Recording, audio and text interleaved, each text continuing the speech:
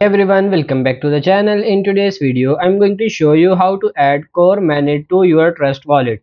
First of all, just open up the Trust Wallet application, and then at the top right corner, you have this icon over here. You have to click on it, and then you have to tap on this Manage Crypto. But still, at the top right corner, you have to press on this plus icon, and here you have the option to import crypto.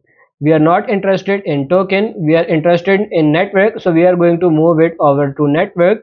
And here you have some options to fill in. So here you just have to put in the same details I am putting in here. Of course, you could find these details online by simply searching Core Main Network or Core Mainnet details. However, I have come to do that for you, so you can just simply put in the same thing. So as you can see, I have put in some of the details: the core blockchain, the symbol, and the node URL. The explore URL is option, so we are not going to put that. We are just going to go ahead with this one. So when you have confirmed this on your mobile device, you can go ahead and click on import. As you can see, the chain has been added successfully. Now you can send and receive core blockchain coins, add tokens, browse connects to the apps, and many more.